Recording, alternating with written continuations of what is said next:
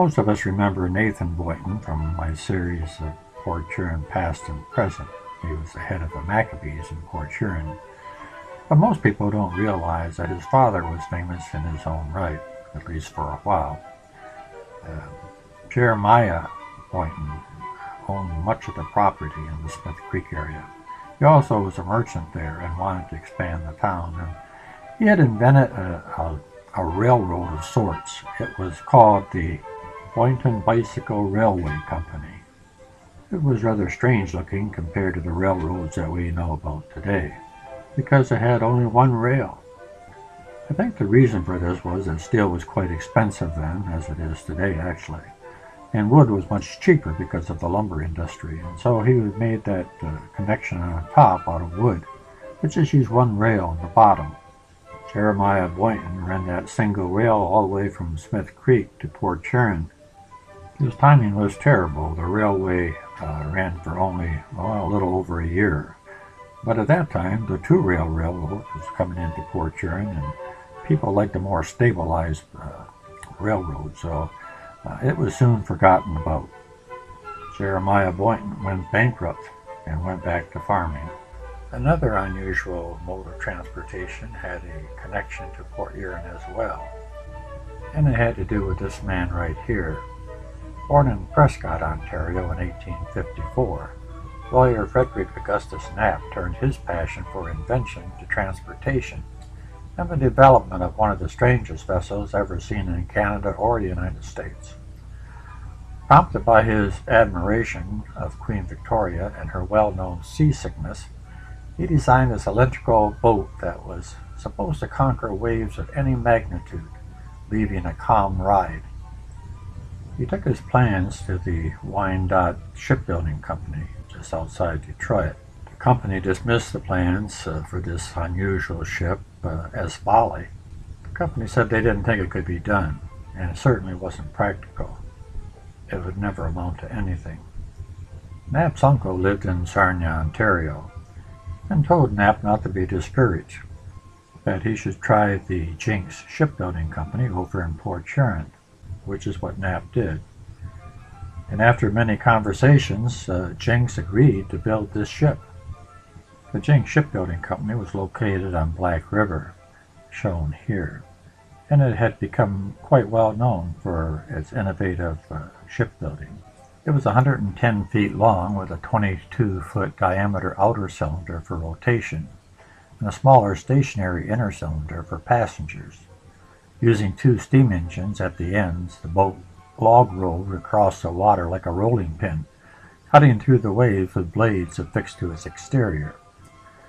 Although the design was a genius, the prototype just never reached adequate speed. It was hard to maneuver, so eventually interest in the boat ceased. In 1907, the hull of the boat broke loose from its moorings and crashed into another boat. As payment for damages, the hull was sold for $300. These next pictures you see are very rare. This is Port Huron before there was a settlement here, when there were still Indians in the area. This would have been about the area where McMorran is now. And that creek you see going through there, that's just about where Huron Avenue is now.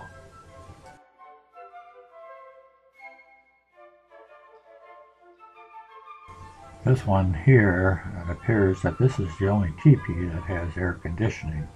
Of course, that's great in the summertime, but the winter it's a bear.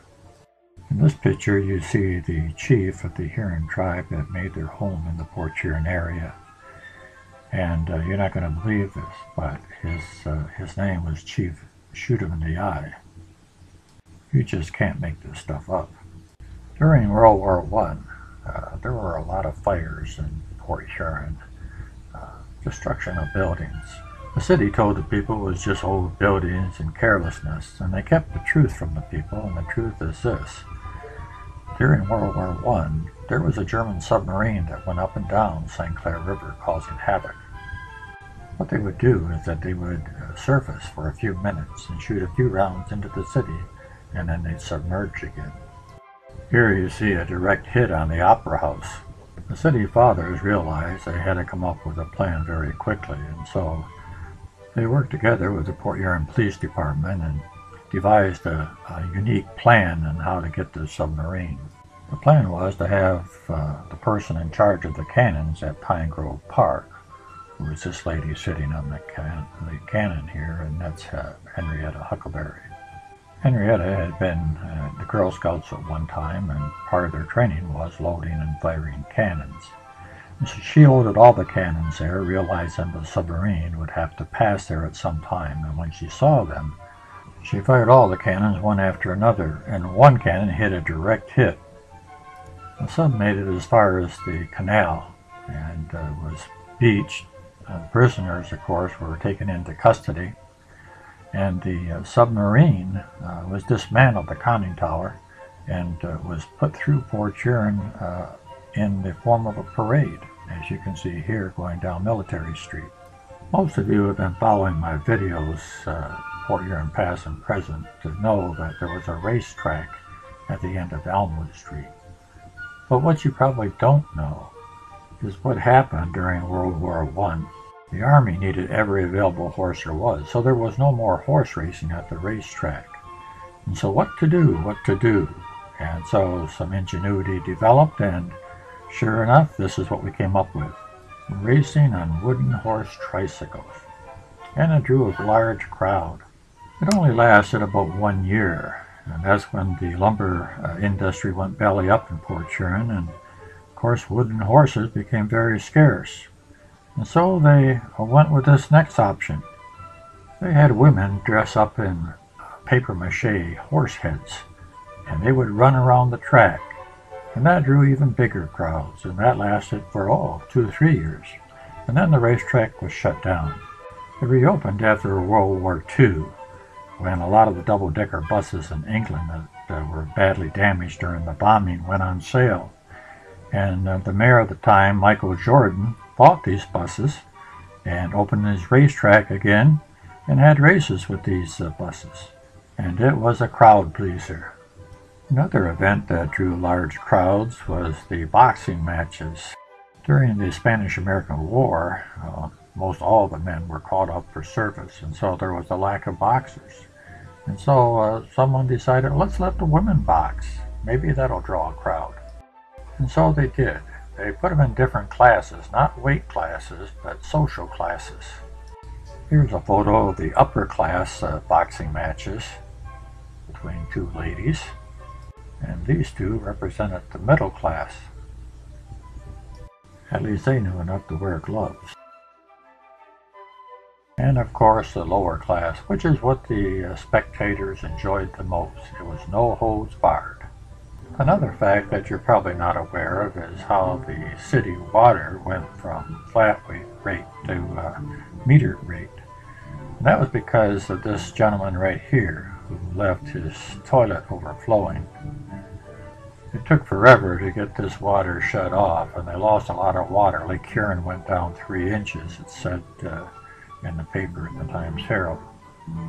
So it affected all the businesses in Fort Huron, especially the car wash business. Many of you remember that there used to be a car wash on this corner, but most of you probably don't know the fact that after they went to metered water, these car wash businesses were affected drastically. As you can see here, they no longer had running water with the car wash. They just had a pool of water that everybody used. It said that if you got up to about 25 miles an hour, you had enough water splashed on your car where you could pull into one of these bays and chamois it off. The last thing I would like to share with you is this location right here. This was just south of Lapeer Avenue, not too far from the 32nd Street Pond. This is where a new elephant that was purchased by Barnum and Bailey went berserk and derailed the train cars that were on the track at that time. It could have been a terrible disaster, but fortunately nobody was hurt. This concludes our video, and I hope maybe you picked up a fact or two that you didn't know about Fort Huron. I hope you all have a great April the 1st.